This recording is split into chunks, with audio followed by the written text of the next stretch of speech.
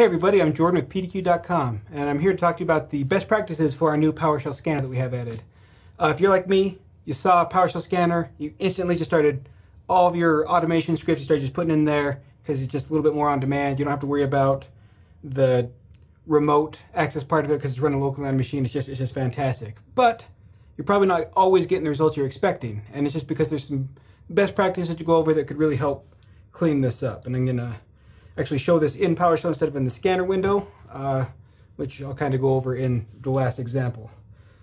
The first thing to go over is oftentimes within a script, you are running a command. In this case, I have install package provider NuGet, where it's going to put output out.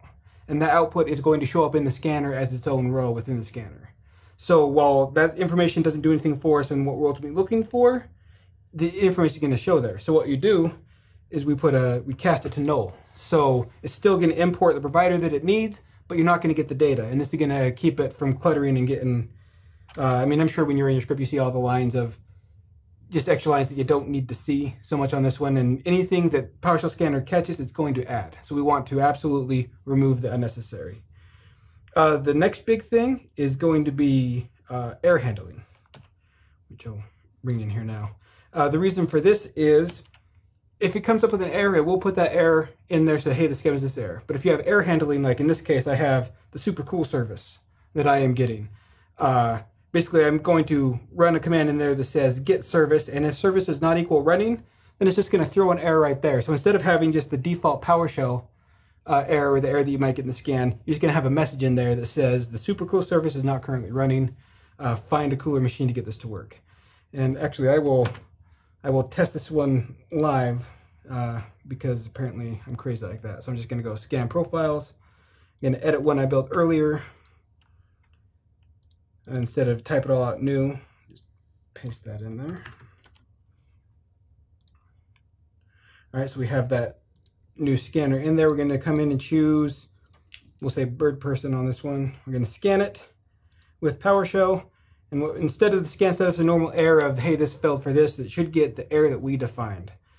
So this just makes it easier if you're doing something where you know there's a chance it's going to fail because of a specific parameter, whether it's the wrong version of the OS or the service needs to be running.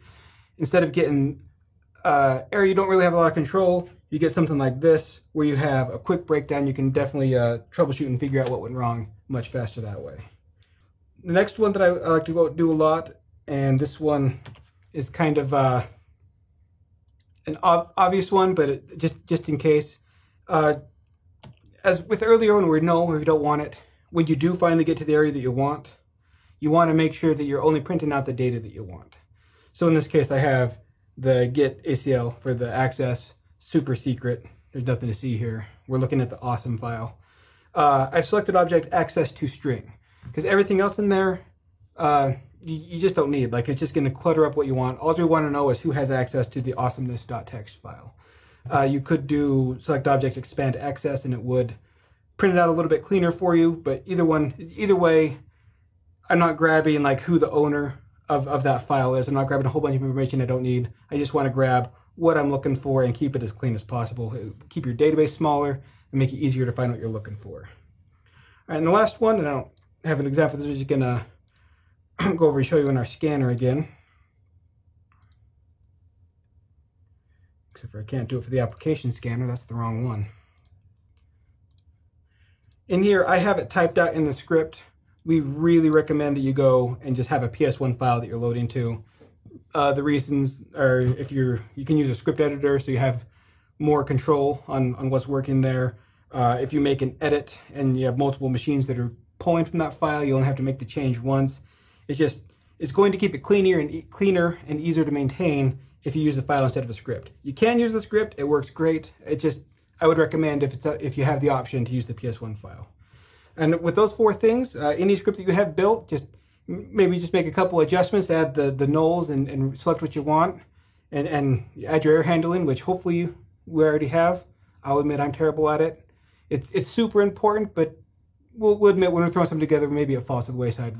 And so with this, it's probably best not to.